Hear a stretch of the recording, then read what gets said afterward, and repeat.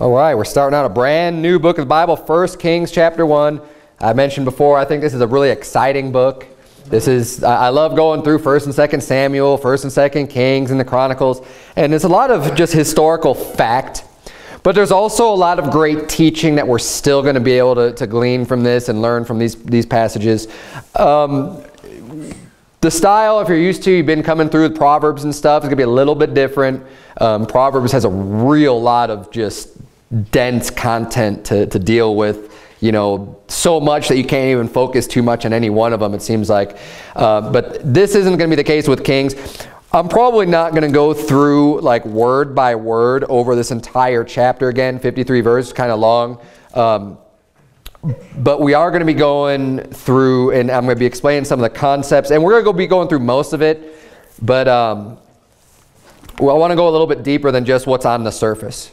So just to bring you up to speed, just in context of the entire Bible, maybe, you know, for anyone who might not be very familiar and know the Bible really, really well, we're going to get up to speed to where we are right now in God's Word, in the Bible. Because up to this point, it's basically just follows chronologically with all the books up to this point. So, of course, we've got the first book of Genesis, which starts off with creation and Adam and Eve, right? And goes through the lives of Abraham and Isaac and Jacob. And you end off basically where you're going to end up fast forwarding to Moses in the Exodus, right? So your Genesis, Exodus is Moses bringing the children of Israel out of Egypt after all their bondage and stuff. And then we get into the law that's given to Moses in Exodus, and in Leviticus. Leviticus goes through the Levitical priesthood and all the ceremonial laws and things like that. And then and just all the law.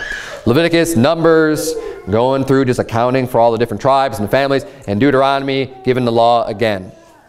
And then you get into the book of Joshua, because Moses dies. Joshua leads the children of Israel into the promised land.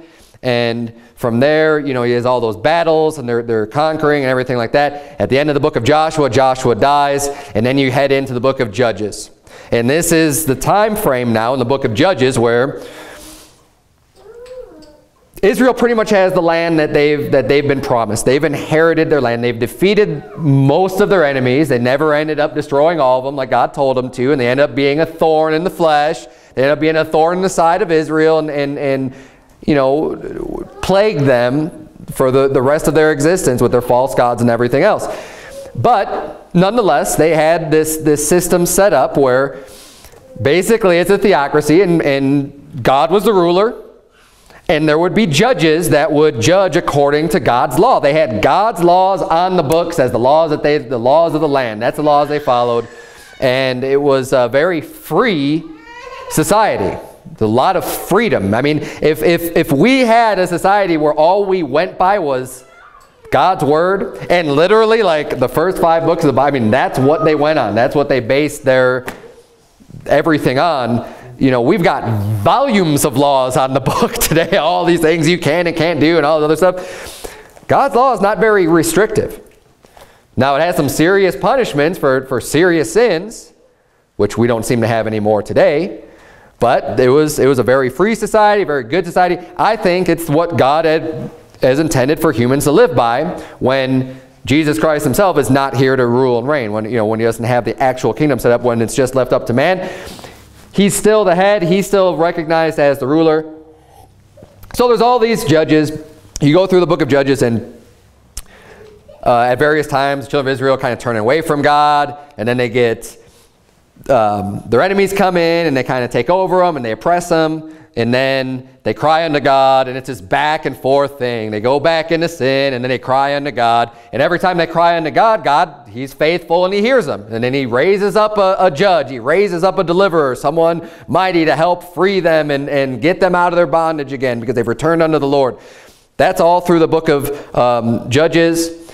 Then you've got the book of Ruth, kind of tucked away in there. It's a real interesting story, but it still fits in with the timeline because you have Obed and Ruth at the end of there. You know, they get married, and of course, they're like the grandparents of David, or the great-grandparents. I don't remember exactly which it is, but they're, you know, it's not very long before you get to where they're the progenitors of David. And then you've got 1st and 2nd Samuel. So you're introduced to Samuel. Samuel's actually the last judge and under the whole reign of the judges of Israel. Samuel's the last judge. His children were wicked, and the people's, Eli's children were wicked. Samuel's children weren't that good either. We're going to get into that a little bit later in the sermon, but Samuel becomes the last judge. The people said, we want a king, and they get King Saul. 1st and 2nd Samuel goes through the life of King Saul and then King David. And here we're picking up in 1 Kings with David's son Solomon. Now he's ascending to the throne. He's the one who's got that power. So he's the 3rd king of Israel. And Israel at this time is still completely one nation. It's not until after, the reign of Solomon where it's divided into 2 nations of the Israel and Judah. So that, I just wanted to kind of give you that outline, just so you know where we're at in biblical history and history of mankind, you know, where all these things taking place. That's where we're at in 1 Kings chapter 1. So basically what happens here, David's really old. Okay. He's actually old and dealing with, you know, poor circulation, so he's cold all the time. So they decide, okay, what are we going to do about this? Let's find a young virgin to be with the king, to provide him body heat, you know, to cuddle up with him, to keep him warm, to stay close by him, to serve him, to be, you know, this nice, young, beautiful virgin, you know, to basically be his wife. But the Bible says that he didn't know her. He didn't have relations with her. So she was there to keep him warm and everything else, and to serve him. And the Bible says here in verse 4, says, and the damsel was very fair and cherished the king and ministered to him, but the king knew her not. So she was good to him, she loved him, she cared for him and everything else. And then in verse 5 it says, then Adonijah, the son of Haggith, exalted himself, saying, I will be king. And he prepared him chariots and horsemen and 50 men to run before him. So Adonijah is one of David's children. It's one of his sons. He decided, you know, King David's getting really, really old. Someone's going to need to run the kingdom now. Someone's going to need to step into place and become the king. And he decided, who better than me, right? I'm going to step into this place. So he starts basically throwing a party as he's the next king. And he's got some people, some of David's loyal followers that have been with him for a really long time, to start endorsing him and you know, supporting him as if he is going to be the next king. So he's gotten after him Joab, which was the captain of the host during the reign of King David. He was basically the general. He's the one in charge of the armed forces. And Abiathar the priest. And these men have been with David for a very long time, very supportive, and they kind of fall to the side of Adonijah. Now, the problem with Adonijah assuming the kingdom is that the kingdom wasn't supposed to go to him. And it was public knowledge, actually. It was very well known that Solomon was the next in line to become the king over the realm. That this was what was ordained by God. This is what God wanted. And Solomon was going to become the next king. Now, keep your finger here in 1 Kings. Turn, if you would, to 1 Chronicles. So go forward. 1 Chronicles chapter number 3.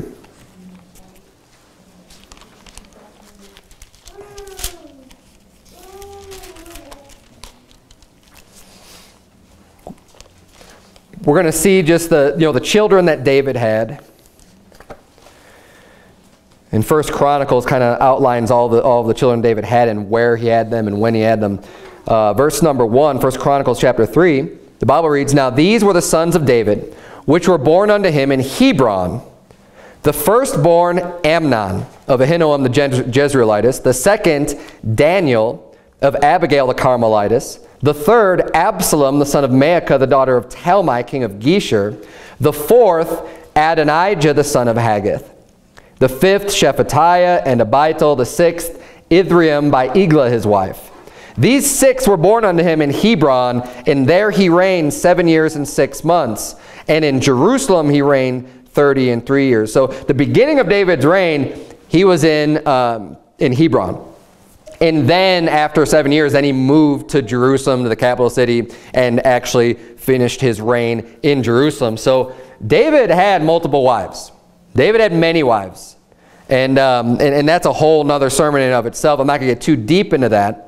But it explains here, these are all the children. If you notice that Adonijah is older than Solomon. Solomon hasn't even been mentioned yet up to this point. He was born unto David while David was reigning in Hebron in the first part of his reign. We're going to keep reading here. Look at verse number 5. And these were born unto him in Jerusalem, Shimea and Shobab and Nathan and Solomon, 4 of Bathshua, the daughter of Amiel. Ibhar also, and Elishama, and Eliphalet, and Noga, and Nepheg, and Japhiah, and Elishama, and Eliada, and Eliphalet, 9. These were all the sons of David, beside the sons of the concubines, and Tamar their sister. Now, I want to just point out, first of all, there's always problems when you have multiple wives. The Bible does not teach that it's right for men to have multiple wives. A lot of people will falsely assume that because they'll see certain people in the Bible who have had multiple wives, or they'll see where there's aspects of God's law that will tell you what to do in a scenario where a man has multiple wives, how you deal with that. But the Bible is very clear that in the beginning God made them male and female, that they two shall be one flesh. The two becoming one, and having, one man for one woman. When God created Adam, he didn't create Eve and Eve's, another Eve and another, like multiple women. Say, here, Adam, here are your helpers meet for you. He gave him one. And all throughout the Bible, you can see, and I've taught this already when we went through the book of Genesis, because you'll see, like, Jacob had multiple wives. Abraham even ended up having another wife. And just because great men of God did something doesn't always mean that it's right. And you go through my Genesis series. I preached that a few years ago, but we went through all of the Jacob had a lot of problems in his family life, having the 4 wives that he had, because he not only had Rachel and Leah, but he had the concubines also. And that's where all the children of Israel descended from, all of those various wives. But it was constantly things going on. Not a good situation at all. And here we're seeing with David, David had multiple wives also. And David had a lot of problems with his children then. And some of it as a result of just David's own sin when he committed adultery and murder with Bathsheba, but then also, I believe also as a result of just having all these various wives and the relationships that they had amongst each other. I mean, he had Amnon, his firstborn here, was the one who he raped Tamar, his half-sister. I mean, right off the bat, you've got problems going on there in these weird multiple marriages that David's having all these different children. And yeah, I'll get into that in a little bit, but we see here a problem that David has with dealing with his children also, and that comes up in it's one of the main themes here in First Kings. I'm getting ahead of myself though. We have Amnon. You also have Absalom. If you remember, Absalom was the one that tried to overthrow the kingdom. He tried to basically usurp David's authority and steal the kingdom from David. He basically ousted David, his father, and he wanted to set up the kingdom. And it's no surprise. Turn back, if you would, to 1 Kings chapter 1. I showed you everything we wanted to see from here in 1 Chronicles. I wanted to point out that Adonijah's older. He was born to David in Hebron. Solomon came later. And what's also interesting too is that Solomon was born, he was one of 4 children that was born just unto Bathsheba. Now, what I believe from everything I've studied about David and his wives, David probably loved Bathsheba more than any of his other wives. Solomon was probably one of his favorite children. You know, he was one of those favorites. And just when you go back and you remember the story of Jacob and Joseph, who was Jacob's favorite? Joseph. And then what happened with Joseph with all of his brothers, right? They hated him because he was the favorite. He's the one that had the coat of many colors. He's the one that dad loved the best and everything else. And his brothers hated him for it. They despised him for it. And I think Solomon is probably in a similar situation. I'm sure he was loved by David, his father, and everyone else can see that. He had multiple children with Bathsheba. He probably spent the majority of his time with her. And, you know, as a result, it's you know, and naturally as a man, you can't be spending all of your time if you have multiple wives with all of your wives. I mean, you're going to be ending up spending more time somewhere else, and that's where you just end up having all these hurt relationships and screwed up family life and everything else, where you've got these kids feeling neglected and everything, you know, all kinds of problems as a result. But I don't want to get into that too much. But look in 1 Kings chapter 1. Look at verse number 6. It says, "And his father had not displeased him at any time in saying, Why hast thou done so? And he also was a very goodly man, and his mother bare him after Absalom." Now, it's not a surprise, or it's not a coincidence to mention Absalom in this verse. They're explaining who Adonijah is. They're saying, you know, that he was also a very goodly man, which means he was handsome, right? He was looked appealing to the eye. And Absalom was described in a very similar way. He was someone that everyone looked to. You know, he had his long flowing hair and stuff that he pulled once a year, and it was real thick and everything else. And he was someone that was a smooth talker with the people and won the hearts of the people over. We get a feeling here, a sense that Adonijah is very similar to Absalom.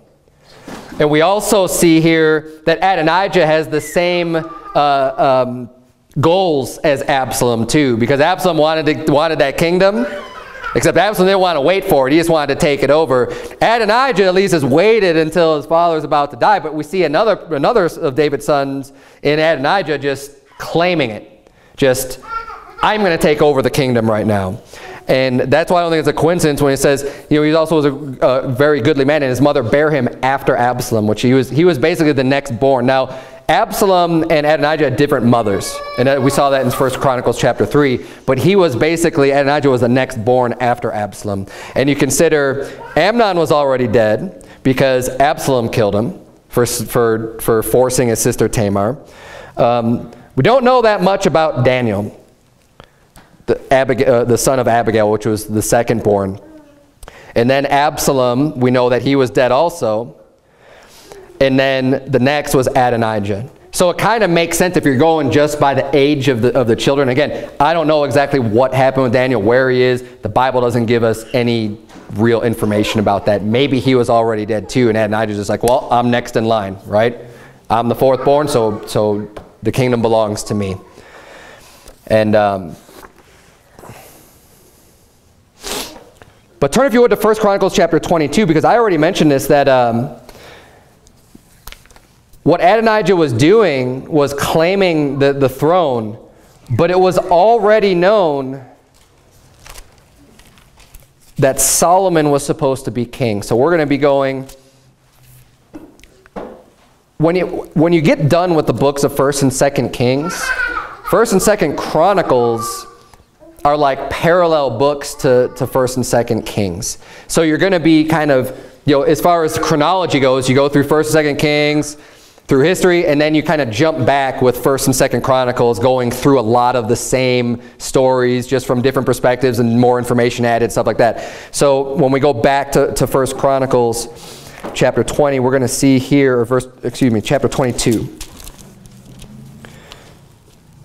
Chapter 22, verse number 5.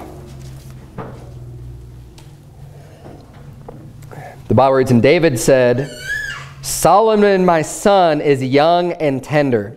So Solomon isn't that old yet when he's making the statement. "Solomon my son is young and tender, and the house that is to be builded for the Lord must be exceeding magnifical, of fame and of glory throughout all countries. I will therefore now make preparation for it." So David prepared abundantly before his death. Then he called for Solomon, his son, and charged him to build an house for the Lord God of Israel. And David said to Solomon, my son, as for me, it was in my mind to build an house in the name of the Lord my God. But the word of the Lord came to me, saying, thou hast shed blood abundantly, and hast made great wars. Thou shalt not build an house unto my name, because thou hast shed much blood upon the earth in my sight.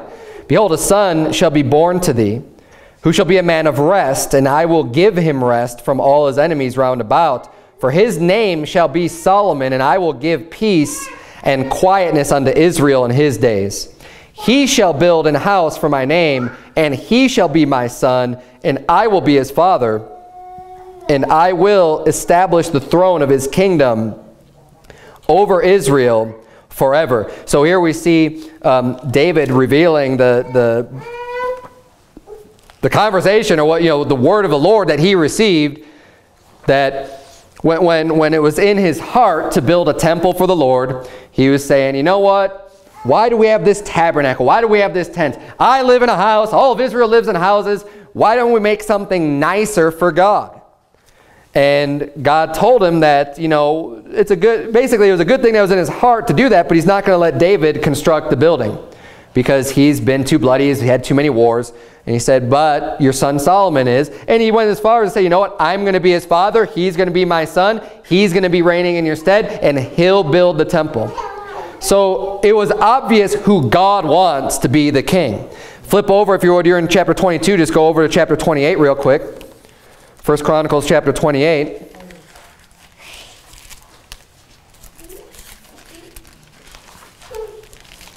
We'll just see this basically reiterated on how well known this was. Verse number 5. 1 Chronicles 28, verse number 3. But God said unto me, thou shalt not build an house for my name, because thou hast been a man of war and hast shed blood. Howbeit the Lord God of Israel chose me before all the house of my father to be king over Israel forever. For he hath chosen Judah to be the ruler, and the house of Judah, the house of my father, and among the sons of my father he liked me to make me king over all Israel. And of all my sons, for the Lord hath given me many sons, he hath chosen Solomon my son to sit upon the throne of the kingdom of the Lord over Israel. And he said unto me, Solomon thy son, he shall build my house and my courts, for I have chosen him to be my son, and I will be his father. Moreover, I will establish his kingdom forever, if he be constant to do my commandments and my judgments, as at this day. And then in chapter 29, verse number 1, the Bible reads, Furthermore, David the king said unto all the congregation, Solomon my son, whom alone God hath chosen, is yet young and tender, and the work is great, for the palace is not for man, but for the Lord God. And then all the people ended up offering up money and resources and everything else to prepare for the building of the temple. Let's go back, if we would, to 1 Kings chapter number 1. So we see how established it is that Solomon was supposed to be king. And up to this point, really it was when the children of Israel decided they wanted a king, what they started off doing was deciding, well, who does God want to be king? Because King Saul was God's choice. He was the one that he had appointed to be the king. When Saul fell away, when Saul started doing wickedly and wasn't able to take correction, wasn't able to take the rebuke from the Lord and started doing his own thing, then God finally said, that's enough. Okay, the kingdom's taken away from you. And David was the next selection. And again, David was literally appointed by the Lord. He was the one to follow as king after Saul. And then we see here, after King David, God's choice was Solomon. Now, as we're going to read through this book, you're going to see, especially you read through the kings of Judah and the kings of Israel, they're not all appointed by God. They're not all the ones that God has chosen to be their king. And we need to get over this idea that just because someone is a ruler, it just means automatically that that's who God wants to be the ruler. No, God, the one who's going to be righteous, the one that God would want to lead, isn't always the one. Sometimes we get a ruler that we deserve as a result of our own sins, but it's not necessarily the one that God would want to have being in charge, if we're doing right and everything else. So,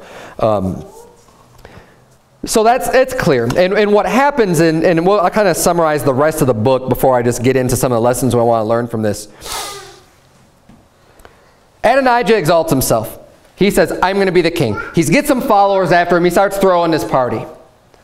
Well, Nathan the prophet and Bathsheba, Solomon's mother, you know, they catch wind of this, and they're like, what's going on here? You know, like, does the king even know that Adonijah is just making himself the next king?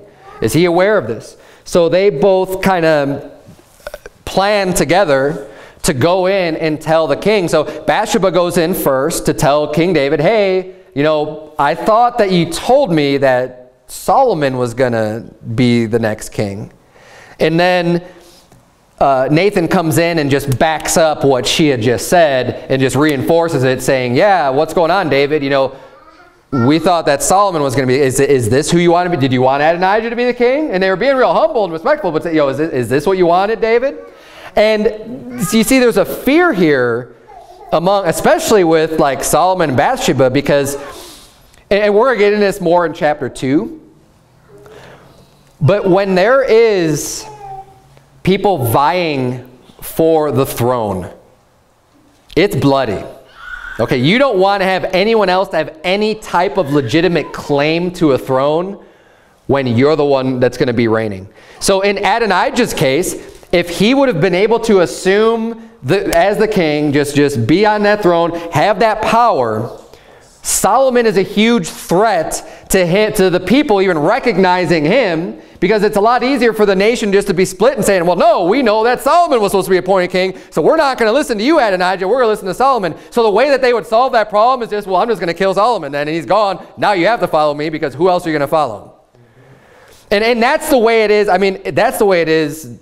It's not just the Bible. I mean, that's just the way it is. I mean, that's the way the people that it's always been when you have kings reigning and ruling, and you have these various people that have some form of a claim to the throne, is that they just get rid of their competition. So Bathsheba's concerned, Solomon's concerned, Nathan's concerned, and they go to King David, and basically after, you know, they go to him and they're entreating him, and then David finally says, you know what, yeah, you're right. Solomon is going to be the king. And he makes the proclamation.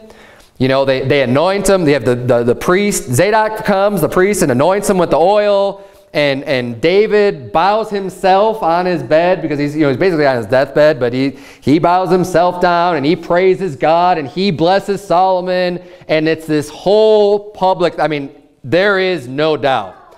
And then Solomon actually sits on the throne of David to rule the kingdom. And there's this great party thrown. See, Adonijah's having his own little party with his friends and, you know, the people he called, and some of the higher ups, mind you. But this party, it says the earth rent, which means it broke. There's like an earthquake over the amount of people that were out and rejoicing, and the music that was playing and stuff, to the point to where they could hear this off wherever they were having their little party. And Joab's like, because Joab was the captain of the host, he's thinking, what's going on? You know, what's this uproar? What's the uprising in the city? Thinking there's a problem. They catch word, no, there's not a problem. That's rejoicing. This is what happened. And they explain to everybody who's at Adonijah's little party, Solomon was just anointed the king. He's sitting on the throne right now. And David said, blessed be Solomon, and, you know, and God make his kingdom, you know, twice as great as his, and, you know, and all this other stuff. When they hear that, now they're the ones that are afraid. Because now it looks like, I mean, think about anyone who was supporting Adonijah at that point. Had Adonijah assumed the kingdom, they would have probably all been appointed various positions, you know, as counselors and everything else within the realm. But now they're going to be the ones, in Solomon's eyes, looking like, you're a traitor. You betrayed me. So they all scurry away and don't want to have anything to do with that anymore. They all fear and they leave. And it gets to the point where Adonijah, he's just like, he grabs on the horns of the altar saying, like, you know, basically, you're not going to kill me here, saying, let Solomon say he's not going to come and kill me. And he's trying to seek his refuge there at the altar where it would be like blasphemous or something, you know, against God for him to actually slay him there. And that's why they did that. And you see that, you know, Joab is going to end up doing the same thing. And these guys just, they get real afraid. So that's what we see in 1 Kings chapter. And Solomon says, you know what? If you show yourself to be a worthy man, you've got nothing to worry about. And we're going to find out in chapter 2 how that ends up playing out. But so that's a summary. That's what I'm not going to go through verse by verse. You get the surface meaning. If you have English comprehension, you get it, right? But let's look now at some of the things that we could learn from this, some lessons to be learned. First of all, I just want to point out in verse number 5 here, it says, and Adonijah, the son of Haggith, exalted himself, saying, I will be king, and he prepared him chariots and horsemen and 50 men to run before him. We went through this quite a bit in the book of Proverbs, but you're supposed to be exalted by somebody else. The Bible teaches that, you know, to have the humility. When you lift yourself up, you will be abased. God will bring you low. God's going to make sure that you are not lifted up for very long. He's going to, you know, you may get it for a little while, but it happens every single time. And we see here, Adonijah, what does he do? He exalts himself. Well, I'm going to be the king, even though he wasn't appointed. He's not receiving honor from anyone. He's usurping that and just taking it for himself. And when you take honor for yourself, you're not honored. That's not true honor. That's not true respect. Respect has to be given. You can't just claim it. People you just respect me because I'm going to be king, and this is, you know, and just lifting yourself up. You have to earn that. It has to be given to you. No honor is true honor unless someone bestows that upon you. And that's what Jesus taught when he said, you know, when you come to a feast, he was talking to the proud Pharisees, you know, don't take that highest room. Don't take the best place. Don't sit down in the most honorable seat, because you know what's going to happen when someone more honorable than you comes along? They're going to say, yeah, this seat's not for you, buddy. You got to, you know, go on lower, and you're going to be ashamed in front of everybody. Because basically, it's just public knowledge now, yeah, this guy's better than you, so get up and move on down. And that's a shame. You know, it's embarrassing to have to do something like that. Jesus said, you know what? No, when you come in, take the lowest seat. Take the worst seat. You know, take the standing room only. And then when the host comes and says, hey, I don't want you back here. Come sit over here. I've got a great place prepared for you. That's the right way. That's when you actually receive some honor. That's the proper way of things, the way they ought to be done. And in the case here of Adonijah, he didn't want to do that. He didn't want to wait to be anointed king through the proper means, through people who are going to say, yes, this is the new godly king who's going to rule our nation. He just wanted to take it for himself. And as you see, he gets brought down low real fast. And actually, he gets brought down low real fast because he goes from having this great party and having people starting to follow him to holding on to the horns of the altar saying, please don't kill me, Solomon. Yeah. So that's one point. Look at verse number 6. And his father had not displeased him at any time in saying, why hast thou done so? And he also was a very goodly man. His mother bare him after Absalom. And this was another problem that David had, with his children specifically. His father had not displeased him at any time. That means that he knew about this. King David knew what Adonijah was doing, but he just chose to do nothing. There is a huge problem when you see something that's not right. When you know that things are going down and that's not the way it's supposed to be, that's not the way that God wants it to be, and you just keep silent. You don't stand up. You don't say anything. I'm just going to let this all play out, and you know, for whatever reason. You could have all kinds of different reasons why you don't want. I don't like conflict. I don't like fights. I don't want someone to get mad at me. I don't want, you know, whatever the case, it's not right. And we see here a lot of extra problems end up as a result. Because David was the one, he was the responsible one. He was the king. He was their dad. He was the one who should be saying, no, Adonijah, you are not going to be the king because God told me that Solomon was going to be the king. And he shouldn't have had to wait for his wife to come along and ask him to do that. He shouldn't have had to wait for anybody to come along and say, are you sure you want to do this? He should have been like, no, I know this is right. You're not doing this, Adonijah. Sit down, shut up. Solomon's the king. But he didn't deal with his children that way. He didn't deal with Absalom that way. When Absalom tried to usurp the authority, what did he do? He just left. He left quietly. He kind of let things just happen. Prior to that, when Amnon raped Tamar. Mind you, this is David's son raping David's daughter, Tamar. Amnon should have been put to death. That is so wicked. But what did David do? Nothing. Nothing. Which is why Absalom, because Absalom waited a while and he plotted and planned and got it to where, he got Amnon there in order to kill him. To just get revenge, to right the wrong that was done to his own sister Tamar. But that wasn't Absalom's responsibility to do that. That was the king. That was David's job. He should have taken care of that. But all throughout here we see this history of events of David not doing the right thing when it's an unpleasant thing with his children. Of not stepping in and just taking the reins and saying, nope, this is the way it is. Here's the righteous judgment. He was being a respecter of persons to his own children. And not judging righteously. We can't be idle in a spiritual battle. The wicked will always be trying to advance. We can't just be sitting around and doing nothing. Because you know what happens when you sit around and do nothing? The wicked just goes farther and farther and farther and farther with their agenda until it's out of control, and then you're not going to have any power to do anything about it.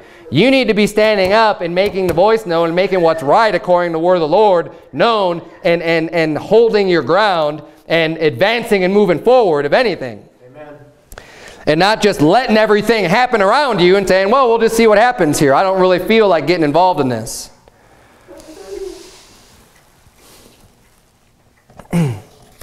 But this problem that David had, because that's one thing, and spiritually, we all need to be doing this. David is not exempt from that. But further, he had the further responsibility because he was their father. He was Adonijah's dad. He was their father. He should be looking at this. And this is something that we see as a common theme also. And parents or soon-to-be parents or whatever, pay attention to this because this is really, really important. Raising your children and how to raise them. We have a lot of bad examples in the Bible of things that you could learn from. David is one example right here with his children. I'm not saying that overall David was just horrible, but this is definitely a failure of David where he was not, doing the right judgment and holding his children accountable for some of the things that they ought to be held accountable for. And just giving too much leeway unto the kids, which basically turns them into monsters and the things that they shouldn't be. It didn't just start with David, though. It's interesting enough. This is also a problem that Eli and Samuel had, which I alluded to earlier. Eli was the one who raised Samuel. So in 1 Samuel, you have the story of this woman who really wanted to have a child. She was barren, and she was praying unto God, and she was kind of sobbing and praying in her heart. And Eli comes across her, and he thinks she's just drunk, because her mouth's kind of quivering, and she's, but she says, don't count me for a child of Belial. I'm not a daughter of Belial. I'm not of the devil. I'm not drunk. I'm just trying to make my petition unto the Lord. I'm praying unto God, and I have a heavy heart. And she was praying in her heart, and her lips kind of moved a little bit. So Eli basically says, well, let God grant your request. Basically, well, bless you. That's great that you're not a drunk, and I hope God hears your prayer. And then she ends up receiving her prayer answered. She has a child, and her son is Samuel. And as a result of that, her promise to God was, well, if you give me a child, I'll dedicate him to you. So just as a result of having that child, she gave him back, and she lent him to the Lord, is what the term that's used. She goes and gives him to be a servant then to the priest, to Eli. So he's learning all the ways and doing his work in the tabernacle and doing the work of the Lord. He hears God's voice, and God's basically calling him to be the next judge ultimately. But Eli had other sons, And actually I have the references in my notes. Let's see here. Yeah, turn if you would to 1 Samuel chapter 2. Because it's important that we see this. This is one of the themes, I think, of all of the facts that we saw laid out in 1 Kings chapter 1 of everything that happened with Adonijah. How did it even get to that point? It got to that point as a result of David not doing his job as a father and as a king. 1 Samuel chapter 2, we're going to see a couple more examples here. Because Samuel turned out to be a great man of God, a great judge, a really good guy. And he was, in a way, raised by Eli. And but Eli's own physical sons were not good at all. 1 Samuel chapter 2, look at verse number 12. The Bible reads, "Now the sons of Eli were sons of Belial. They knew not the Lord. And the priest's custom with the people was that when any man offered sacrifice, the priest's servant came, while the flesh was in seething, with a flesh hook of 3 teeth in his hand. And he struck it into the pan or kettle or cauldron or pot. All that the flesh hook brought up, the priest took for himself. So they did in Shiloh unto all the Israelites that came thither. Also, before they burnt the fat, the priest's servant came and said to the man that sacrificed, Give flesh to roast for the priest, for he will not have sodden flesh of thee, but raw. And if any man said unto him, Let them not fail to burn the fat presently, and then take as much as thy soul desireth, then he would answer him, Nay, but thou shalt give it me now, and if not, I will take it by force.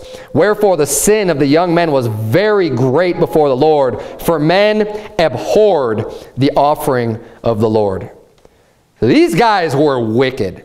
I mean, they're taking the sacrifice that belonged to God. Now, as priests and as Levites, they would get food. I mean, they would eat some of the sacrifices. They would get to partake in this stuff anyways, but they wanted more. You know, the fat was supposed to be burned as a sweet-smelling savor unto the Lord. God gets that. And they said, we want that. And just taking God's sacrifice. And they would go, and it got so bad, they're just like, and because the people were like, no, we want to do this right. We're trying to give this to God. We want to follow the way that God told us to do it. Don't do this. Wait until we can at least offer up the fat, and then you can take whatever you want. And they said, no, and if you don't give it to me, we're going to take it by force. We're going to take it no matter what.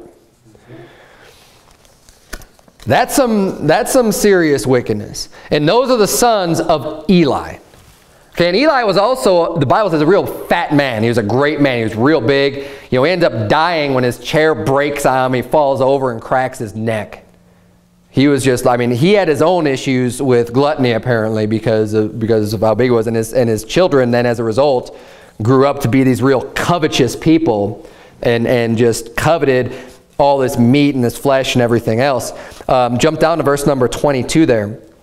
The Bible reads, "Now Eli was very old and heard," listen, look at this, because this is important, "and heard all that his sons did unto all Israel, and how they lay with the women that assembled at the door of the tabernacle congregation." So not only were they stealing the sacrifices, they're also fornicating with the women too. Verse 23, "And he said unto them, Why do ye such things? For I hear of your evil dealings by all this people. Nay, my sons, for it is no good report that I hear. Ye make the Lord's people to transgress.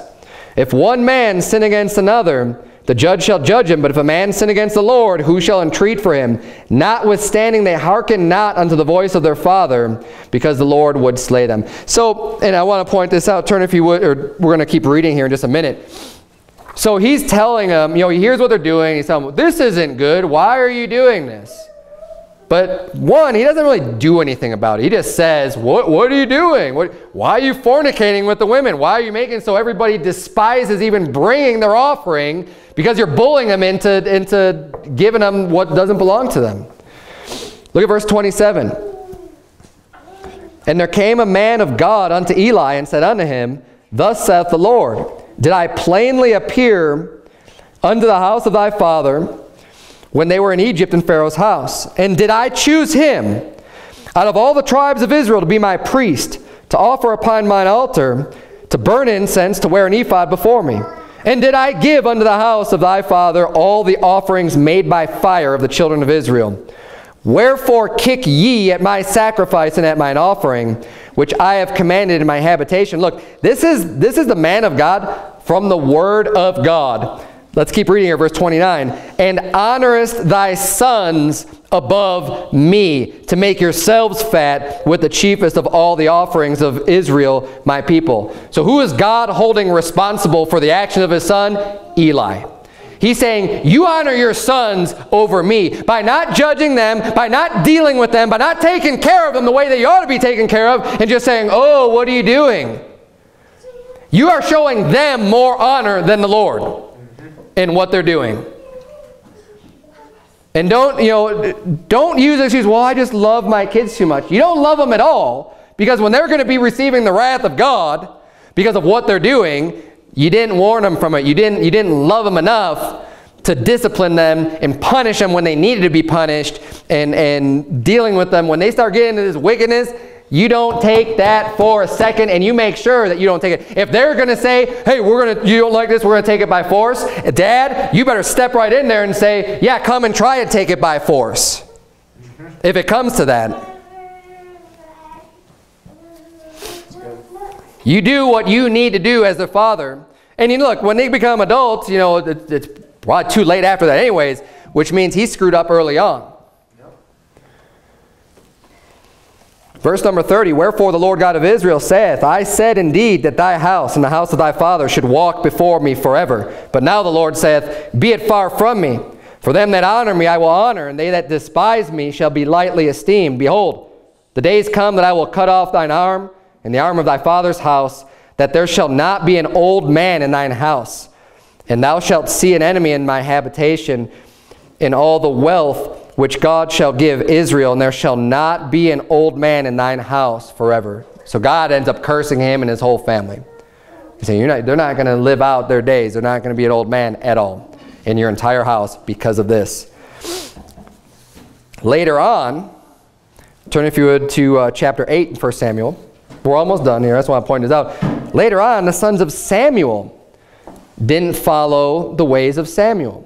So we see Eli had his wicked sons here, and the result was a really bad thing. And what ends up happening is that Eli, his sons, and his entire house just end up dying off as a result of the curse of God. They don't have anybody else left to be priest in God's office. They completely destroyed that. His line got destroyed. How? As a result of not being a good father. Not being a good father. You know about the important role of being a father? Eli did not do his job, and as a result, his entire line just was destroyed. Later on, the sons of Samuel did not follow in the ways of Samuel, which is one of the reasons the people even wanted a king. Look at 1 Samuel chapter 8, verse number 1. And it came to pass when Samuel was old, that he made his sons judges over Israel. So they're going to be taking his place, right, and judging Israel. See, Samuel was a righteous man. He wasn't a respecter of persons. He listened to God. He did what he was supposed to be doing as far as being able to judge, as far as performing a service of the Lord. He was a good man in that regard. But look at verse number 2 here. Now the name of his firstborn was Joel, the name of his second, Abiah. They were judges in Beersheba, and his sons walked not in his ways, but turned aside after lucre and took bribes and perverted judgment.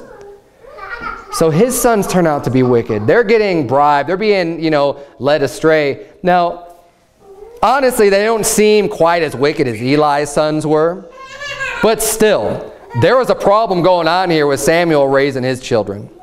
And, he probably learned, the ways of raising a child from Eli, because Eli raised Samuel. And I doubt Eli raised Samuel that much different than his own children. I mean, I could only speculate on that, but Samuel turned out good, though. And Samuel wasn't only raised by Eli. I mean, his mother would come every year, and she'd make clothing for him and stuff, and they had an influence on his life still. It wasn't just left off to himself. But, even Samuel's own sons turn out, they're just going after money. They just care about being bribed, and they don't care about actual judgment. And this is widely known. I mean, this isn't like some secret. I mean, the people see this and know this, and they're like, we don't want these guys to be judges over us. So in verse 4 it says, Then all the elders of Israel gathered themselves together and came to Samuel unto Ramah, and said unto him, Behold, thou art old, and thy sons walk not in thy ways. Now make us a king to judge us like all the nations. So they make a foolish mistake here, and I'm not going to get into all the whole thing with the king, and not having a king, and why that was wrong for them to want to have a king at all. But their solution, the problem was, we've got judges that pervert judgment. We've got bad judges. So their solution was, well, let's just have a king. It's a bad solution. They should have just asked for different judges. Like, can we just make someone else the judge instead of your children? I wonder what Samuel would have done. I mean, he gave him a king, but see, he went to the Lord for that too, and went to God and got counsel of the Lord. But I wonder if he would have wanted to even do that, if Samuel was a good enough father to be able to take away something from his own children because it was right, because it was the right thing to do. David had a hard time with that. Eli had a hard time with that. And we see Samuel apparently had a hard time with that too. Being a father is extremely important. Being able to have a spine and to have a backbone and to do things that are uncomfortable and to do things that aren't pleasant to deal with is necessary, and it's needful. And if you're going to do what's right, look, you may not have to experience the confrontation for the moment, but the end result is going to be way worse than just dealing with it right off the bat. I mean, if Eli would have dealt with his kids way earlier on, I mean, he wouldn't have lost his whole lineage, and like they wouldn't have been destroyed in battle and all of them dying the way that they did. David's children would have turned out way better had he dealt with Amnon. I mean, all of the lives that were impacted after that one event, with Absalom, with Tamar, and then I think ultimately with Adonijah. A lot of that could have been dealt with right away. And hey, maybe Adonijah would have had a little bit more fear of his own dad if he thought that dad was actually going to do something about it. Yeah. But I think he tried to assume the power because what's dad going to do about it? He didn't even do anything when Amnon raped Tamar. You think he's going to do something when I decide to take over the kingdom?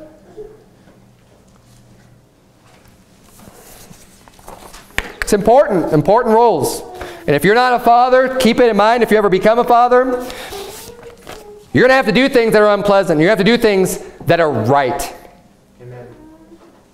Whether they're pleasant or not, do things that are right. And if you're not a man and you're never going to be a father or whatever, spiritually speaking, it's still important to not just take the sideline and back down, and when things get tough and when people say, oh, all this wickedness is abounding, and you just kind of close your mouth and don't say anything, they're going to keep pushing more and more and more. There needs to be resistance. We need to be that resistance, the people who are standing firmly on the truth, on the Word of God, to say no. We're not going to allow this world to get any, if it's our watch, as long as I'm alive, I'm going to try to stem this tide of wickedness to the best of my ability. It's not always fun. It's not always easy, but, I care about my kids. I care about your kids. I care about you. Let's bow our eyes and have a word of prayer. Dear Heavenly Father, Lord, we thank you so much for this great chapter and this whole book, dear Lord. I'm excited to dig into this. And I pray that you would please just lead me and guide me and help me to be able to teach throughout every chapter of this book, dear Lord, all the things that we need to hear, that we could learn from, that we could be edified from, dear Lord, that we get good doctrine from. God, I pray for your guidance in this endeavor. And Lord, I pray that you would please bless us all tonight. Help us to be bold. Help us to have courage, to have the strength to do what's right, especially when it comes to dealing with our family, with our loved ones, with those that are close to us, dear Lord. Help us to have the courage to be righteous and to do right, dear Lord, and to be the example and to set the example, especially if we're a father, if we're someone in authority, dear Lord, to be able to set the example that people will be more minded to do what's right, dear Lord. In Jesus' name we pray. Amen.